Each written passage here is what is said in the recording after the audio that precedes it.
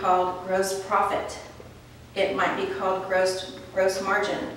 But either way, whatever it's called, we're talking about above the line, profit and loss section, divide, make an imaginary line in your profit and loss statement between sales minus cost of sales, or cost of goods sold, and then everything else below the margin, below the line. So now that we're clear about dividing our conversational focus today on above the line and below the line, let's move forward. So I don't think my screen advanced. There we go. All right, here is an example of a construction company profit and loss statement. This is the only slide that I've given you on paper that is worth your attention. Make notes on it, refer to it. This slide is the basis for all of the other conversations about profit and loss. So I've highlighted the above the line. I've put a dashed red line just to say it one more time very clearly what we're talking about. Sales minus cost of goods sold is gross profit. You can always take your operational results and turn them into percentages, and that's tip number 2. That will make it easier for you to keep your eye on the prize. If you convert everything into percentages, you can track the fluctuations between percentages a lot easier than you can wrap your brain around millions of dollars and a few cents. So in this example, Cactus Jack, his margin is 25%. That is a good margin, okay? If you have anything better than that, you're doing way better than the average person. And if you at least have that, you usually have enough left over to cover everything else, like rent, insurance, W-2 payroll, interest expense, depreciation, everything else that comes out of your profit and loss income to the point where it gets to the bottom line net. So we've talked about this very basically. Which one is best? It depends. Are you looking at your P&L from an operational standpoint? Are you trying to understand operations as they translate to dollars and cents? Or are you trying to understand if you have a cash flow problem? Do you have a cash flow problem in terms that the timing of your cash flows aren't frequent enough to pay for what you need to pay when you have to pay? Are you always out of money? So if you're asking that question, we would be talking about cash basis profit and loss. And some businesses report their earnings on a cash basis for tax purposes and some on accrual basis. That's not a topic for today either. We're talking about operational decisions and how they affect your ability as owners or business owners, people within a small business, giving you actionable intelligence, arming you with the ability to make more profitable decisions in your role as what you are within a business. So for today's class, accrual basis is definitely what we're talking about only. We're also talking about closed periods only, and here's where we talk about closed periods. To be honest, if you were honest, who knows what a closed period really means? I mean, in the workable day of your ins and outs of what you do on a daily basis, does anybody really get what a closed period is? I mean, I understand it to be, like, let's just use like the, end of the year as an example. Mm-hmm.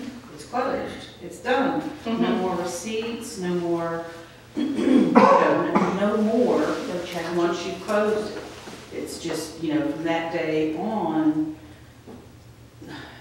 But is that real? I mean, my question, because I've written this down, is, okay, so at the end of the, in a perfect world, I'm going to close my books at the end of December. But who's to say yet if our jobs aren't completed our crews are still hanging on to receipts, you know, so is there like a leeway period? Can I not close December until the end of January to make sure I have all those, you know, receipts and invoices and everything? Yes, exactly. I have the perfect slide for that question. It's not here yet, but we're coming to it. But the answer to that is yes. Dates do matter. And when we are talking about closed periods during the year, we're talking about the matching principle. Somebody may have mentioned this to you in an accounting class somewhere at some point, if you might remember. It's a generally accepted accounting principle called the matching principle, and we use the matching principle to determine the timing of what hits your profit and loss statement in what month. So, for example, if you have an invoice from your vendor, you enter it into your books, usually based on the date of the bill. If you are doing an invoice, you normally post your invoice after you've done the job, and it's a billable income to you at that point. It goes into your profit and loss statement based on the date of your invoice. So, date of your invoice, date of your bill, those all determine what month your activity is going to end up on your profit and loss statement. Now, the matching principle is a good principle. It's the best principle that I can say that ever came out of generally accepted accounting principles, because it's pretty simple when it comes to matching up. When did I perform the service and what costs were incurred in the process of performing the services?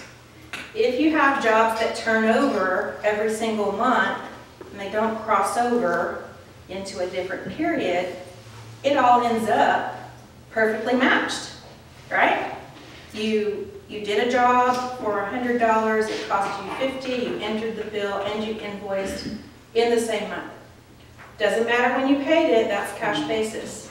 But for performance, you entered the invoice when the job became billable. You performed the service, meaning the outflows have already hit your checking account.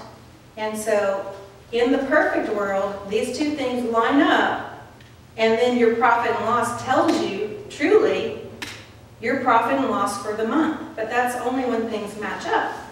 As Vicki mentioned, sometimes the outflows of a job, they cross periods and you don't ever get paid until another month.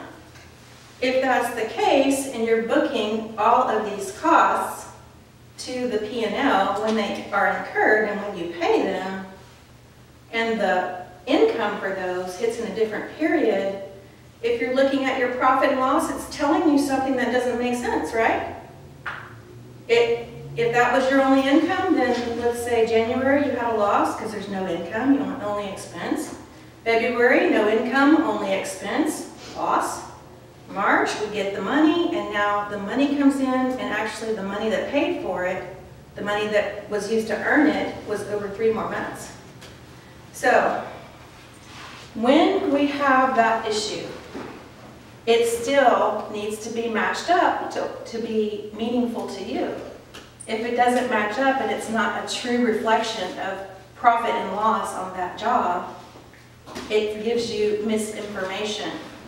This is where your friend work in process comes into play. How many people know work in process? I know one person does work in process. Okay. All right, let me see if I can find that particular slide. I think it's here. All right. Work in process is also called WIP. Manufacturing companies largely use WIP because of this same issue. They make a product in 1 month, but it's not sold until another period, not the same period. So, in QuickBooks, you can use your basic QuickBooks subscription to create new cost of goods accounts in your inventory section, because this will actually go to your balance sheet. And when you are booking things to the balance sheet, it's called work in progress, and the sum total of your work in progress doesn't move over to your profit and loss statement until you invoice the job. You can pay for inventory software, it's quite expensive.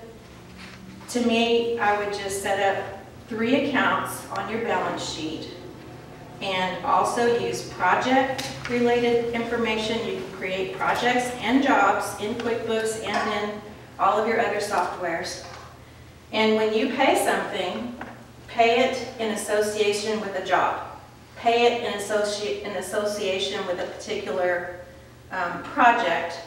Tag those outflows to the product or the person, the client, the job.